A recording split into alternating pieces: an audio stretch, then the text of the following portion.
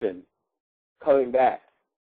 I mean, granted, it's TNA in the Impact Zone, so it's a smaller venue and it's more personal. But the people just erupted when the Pope made his return to the ring, and you saw a couple tears escape his eyes. Heartfelt, thank you to the crowd as they chanted Pope is pimpin' and all that stuff. Great segment. Big fan of the Pope here. Expect to see a offering to the congregation, if you will, in probably sometime during this week on hittheropes.com, where you can check out my articles as well as the other awesome staff members, Jen Preston, Chris Brown, AKD, Kevin Gilman, Denham Millward. Who am I missing? Darius Brown has a new article of Demetrius. But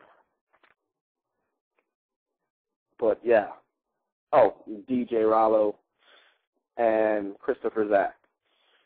Awesome writers. We're still looking for more writers. If you're a wrestling fanatic and you're a decent to good writer, shoot us a message, an email, hittheropesradio@gmail.com. Find us on Facebook, MySpace, Twitter. We're there. You just do Hit the Ropes on Google, and you'll more than likely find us. We're growing, basically. You got Darius Brown in his house. What's up, D? I don't know. I mean, as I'm hearing you go on about all the great writers that we have at Hit the Ropes, and beforehand talking about the Pope, I can only wonder, Shane, if reminiscing of this past Thursday has you a little choked up.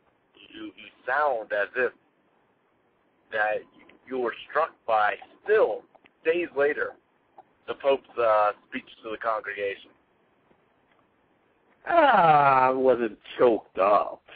I was talking for a good 10 minutes by myself, so, I had to, breathe a little. So it wasn't so much me choking up. It's okay, Shane. You can admit it, You were touched. You have a special place in your heart. He's a Hall of Famer. Oh, Lord. It's okay. I almost cried, too. I was right there. Oh, God. Well, I wouldn't blame you. You family man, you're all sensitive and stuff. Yeah. Well, no barbecue today? I thought you'd be in the back with the ribs and all that stuff. Well, that's how we do it in South Kakalaki, but today's my Mondre's birthday, so I'm on we've traded in the barbecue for Golden Corral, so I'm on the way. I'll probably end up getting cut off somewhere in the segment, and you'll be left going mano with your boy John. But I'm on the way for a birthday dinner, not just the country, but my Mondre as well. So, good weekend. Golden Corral. I've never eaten at Golden Corral. It's not bad. It's a step above Ryan's or what's it? Quincy's is the other one. I don't know what y'all have down there in Miami. I don't know if you have too many buffet like. Well, we have a Golden Corral. I've never heard of a Quincy's or whatever you just said though. Yeah, it's been out of business for about a decade, so that's probably why. But I started the show off talking about something that I know so much about. I was talking about UFC 116. Yeah. But seeing as how you're more of the MMA guy, yeah, I mentioned the fact that I saw some people question how come the referee didn't stop the fight in the first round where Brock seemed to be, cuddled up like a little baby, because Carwin was pounding the hell out of him, and the ref didn't stop the match. And, people are saying that in other matches, the ref would have stopped the match right there. Now, are you in agreement with that? Yes and no.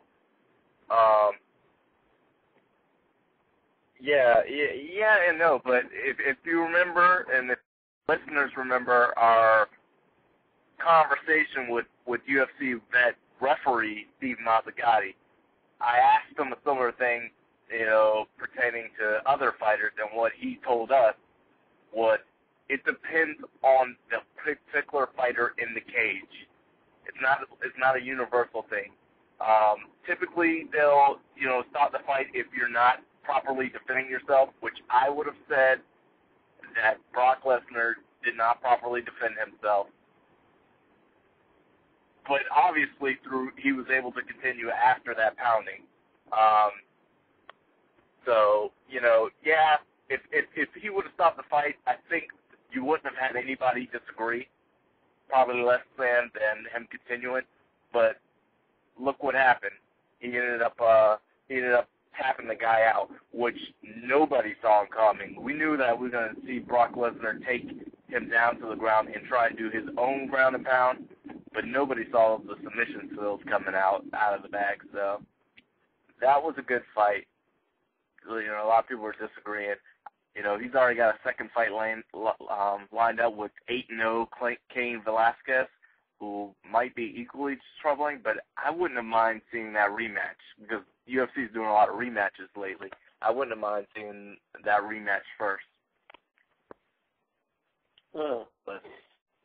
And the whole show seemed to have been filled with some pretty good fights from what I was watching tweets and reading articles, and it seemed that the show was, a pretty good, entertaining show.